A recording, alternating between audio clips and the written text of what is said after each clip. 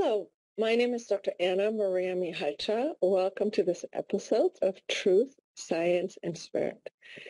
In this episode, I would like to explain the self-assembly mechanism of the filaments and the construction sites that I have seen in human blood.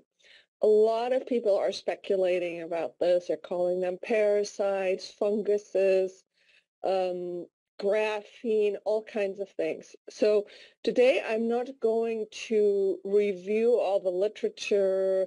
I've done that in other places, but I just want to review the mechanism of how this technology that is polymer-based assembles itself and what that looks like. So I have a medical clinic and I do dark field live blood analysis all the time. I follow people longitudinally so I can see what interventions have worked and compared to previous live blood analysis. And the other thing is that I do this a lot, and I have hundreds and hundreds and hundreds of patients that I've looked at their blood. So from this, I've compiled a pretty good idea with very careful observation on how this technology assembles. So I'm going to share my screen. Here, these are not air bubbles. You see that they're absolutely, round. They're almost perfect. So this is blood, and this is all construction sites in different sizes, and literally from these larger spheres, the smaller ones emerge. It's exactly the way I've seen it in the embalmed blood. You can see all of these little things are in the process of building something, a structure.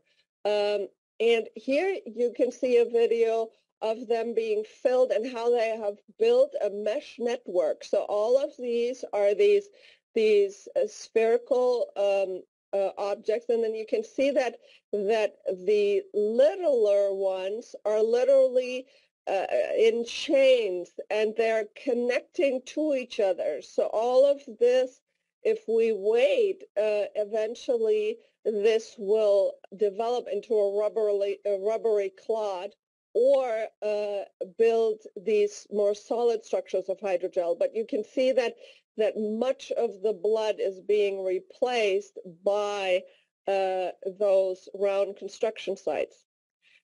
So now we get to different features of what this can look like. So what you see here, this is just the 100 times magnification. You can see that the blood is in rouleau formation. You see here what looks like air bubbles, but they're not. They're construction sites, and you see what they're building. Here in the center is large amorphous structures. So this is exactly what Clifford Chronicle and I we've identified with near-infrared spectroscopy as having polyvinyl alcohol, which is plastic, polyamide, which is nylon, and polyethylene chemical signatures.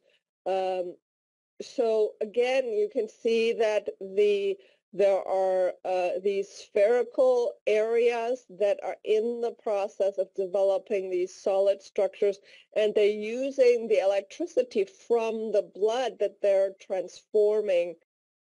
And again, same structure, many small little construction sites that are contributing on the outside. And when you see it being assembled in real time, it looks kind of like a bubbling effect that just keeps adding on to the structure. This is a closer up. This is about 2,000 times magnification. And you can see that literally these little tiny bubbles or spheres become part of the structure itself, as does the internal microrobotic.